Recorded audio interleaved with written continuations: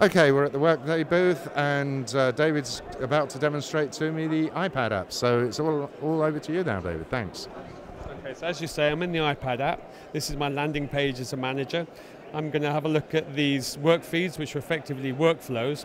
I've got some time and I want to look at my approvals and maybe clear some of my approvals. So here I can see a compensation request. As you see, the real-time report pops up. I can drill down, take a look at that report.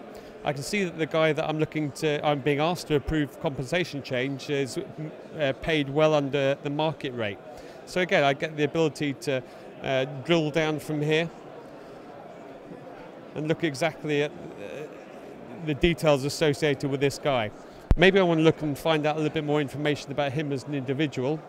So let's drill down to him. What you'll see here is, again, flexible, easy to use kind of sheet showing the guy's talent card and what have you. Let's have a look. This will show you his performance, likelihood for improvement and progression in the company.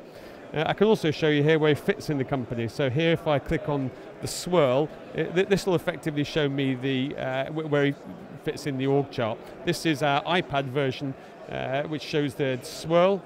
Drill down on the individual, understand who works for him. You can see that the swirl changes as we look down. Again, this is all real time. If there are changes, it would be shown in here.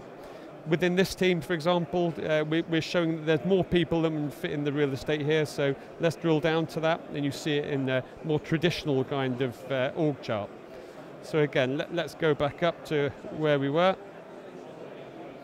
Okay, so hopefully that gives you some understanding of the iPad application, real-time reporting, ability to drill down and through, and again, easy to use.